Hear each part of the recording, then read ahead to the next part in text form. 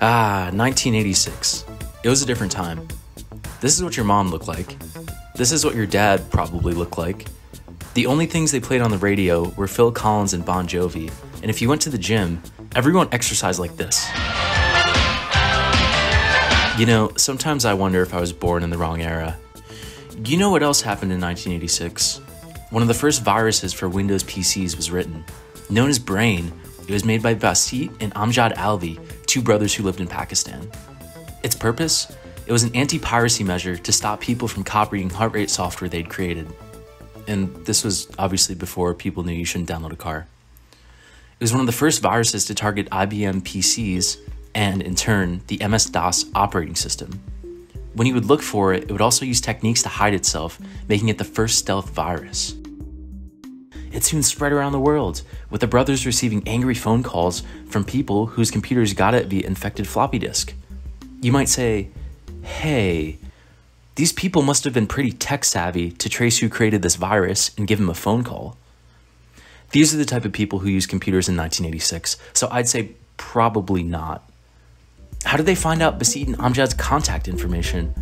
More on that later. Brain resulted in one of the first large-scale computer virus outbreaks. It helped spawn a legion of copycats and even influenced the creation of some of the first antivirus software. Join me as we break down who the Alvi brothers were, how Brain affected computers, how it spread, and its legacy.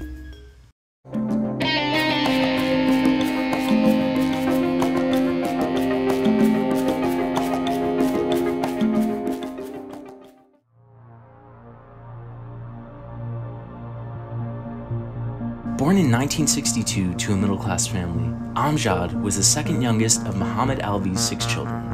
His brother, Basit, was born in 1969. Muhammad was a medical doctor, and Amjad and Basit later opened up their software company in his clinic.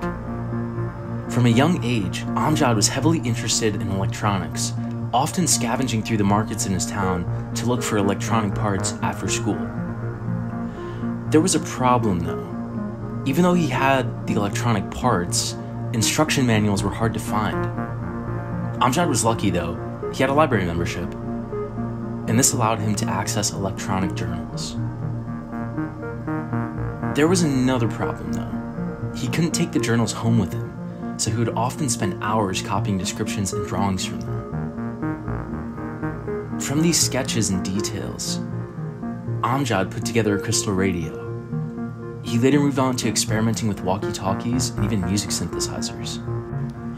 Amjad noted this synthesizer involved the use of transistors. Now, what's a transistor? I don't really know. This was the first copyright-free image that came up when I searched for it, so here you go. In the early 1980s, Amjad came across an advertisement in a newspaper about a local distributor who was selling Sinclair computers.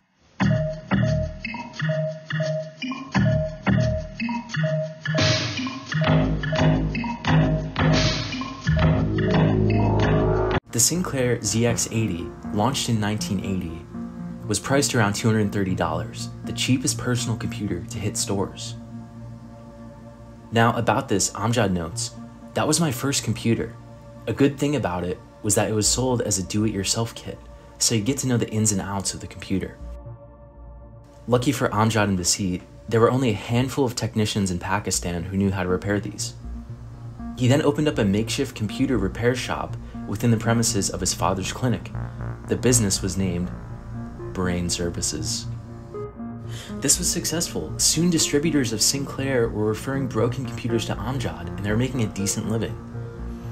During this time, they also started developing software programs, the first of which converted measuring units for local jewelers and goldsmiths. It was also during this time that the brothers had created a heart monitoring program, and it had come to their attention that pirates were distributing the software without the brothers' permission. Brain was developed as a way to try and regulate and protect the software they created.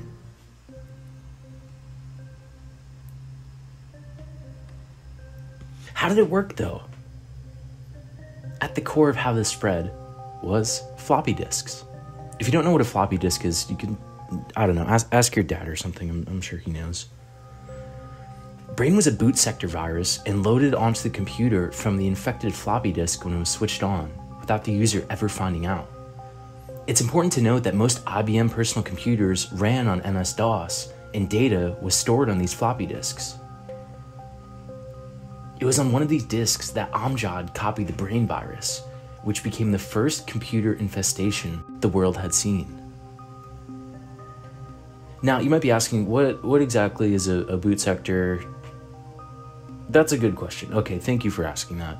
The boot sector is a physical sector on a hard drive that includes information about how to start the boot process in order to load an operating system. Malware makers love to focus their attention on the boot sector because the code is launched automatically and sometimes without protection before the operating system even starts up. Now, when an infected disk is booted, the brain virus installed itself into memory. It doesn't actually infect the hard disk though, but it will infect any other floppy disk that is accessed while it's in memory. The virus then stores the original boot sector and 6 extension sectors containing the body of the virus in the disk's available sectors. Then it flags these as bad. This is where the stealth capability of Brain comes in. Anytime these infected sectors are accessed, the program that accesses it will be redirected to the original boot sector. This means that early disk utilities like PC Tools or PC Medic wouldn't be able to see the virus. Now, what's kind of interesting about Brain is the original form wasn't meant to erase data or slow down machines. It was just a way for Amjad and Basit to keep track of who's using their software. That being said, Brain can slow down diskette access and cause timeouts, which can make some floppy disks unusable. With that in mind, what effects did it have on the system? Brain warned users they were running bootleg software, and kind of hilariously, the virus also included their names, phone numbers, and the address for their store. In addition, the disk label is changed to copyright Brain, and the following text can be seen in infected boot sectors. So that's how the virus worked, but what were some of the effects it caused?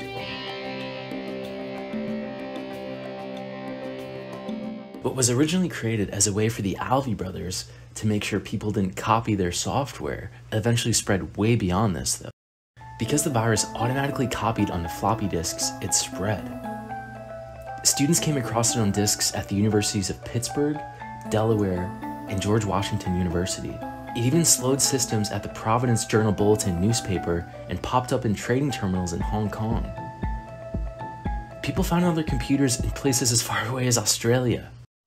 It's also kind of hilarious that they included their contact information. So, because of this, they began to receive a large number of phone calls from people in the UK and the United States demanding that they disinfect their machines. Their phone lines were overloaded, and they tried to explain to the callers that their motivation hadn't been malicious. It's really interesting to think about what would have happened if this virus was more destructive. As I noted, it was kind of a benign virus. It wasn't written to erase data or damage hardware. In a few months though, after people saw what it could do, it opened the floodgates for different variants, which applied the same logic as Brain to infiltrate computers and cause more damage.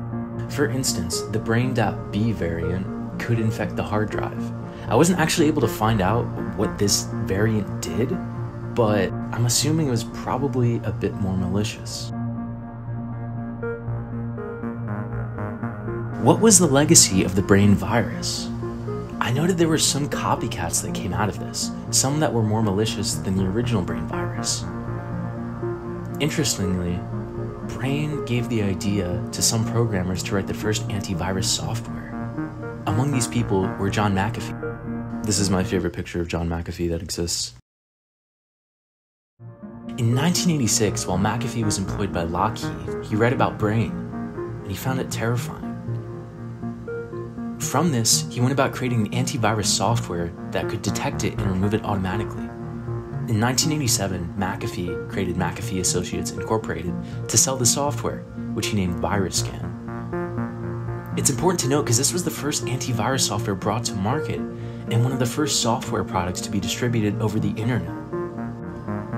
Also, without Brain, without all this happening, without John McAfee discovering Brain and creating the first antivirus software, we would have never gotten this picture.